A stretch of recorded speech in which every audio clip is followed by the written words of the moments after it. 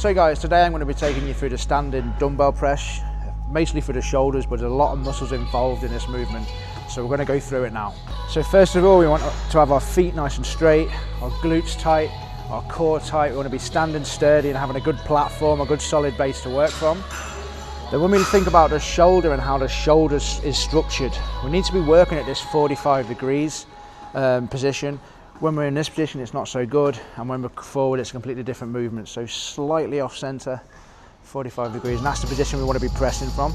Okay, so we've got the position.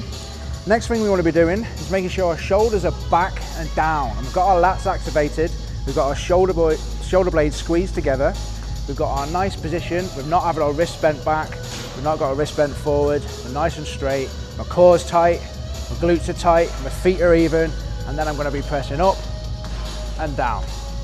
Okay, nice and slow, nice and purposeful.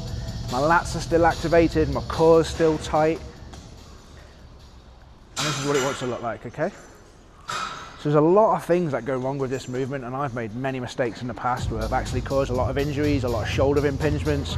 So it's important to get it right from the beginning. So some of the things I would do is I would not activate my lats properly, I wouldn't squeeze my shoulder blades together, and I wouldn't keep my shoulders in a safe position. So that's one thing that can cause issues, it can cause shoulder impingement.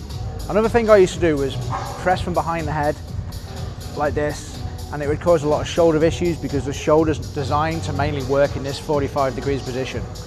Another thing that I see people do, and I used to do myself, is I'd arch my back too much. It's going to recruit some of the chest muscles, and we're trying to work on the shoulders first of all, and it's putting the back in not a safe position, so you'd have your bum sticking out like this.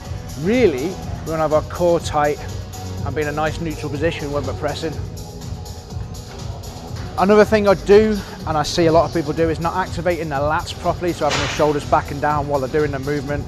These muscles are really important to keep the shoulders safe, so I would have been focusing on just pressing the weight up without thinking about activating my lats and keeping everything in a nice position. So really we need these lats activated, core activated when we're pressing the whole time. So if you need any help with this, feel free to shoot me a message. I've got a lot of free training plans. This one's included in the plan, and I'll be able to help you out that way.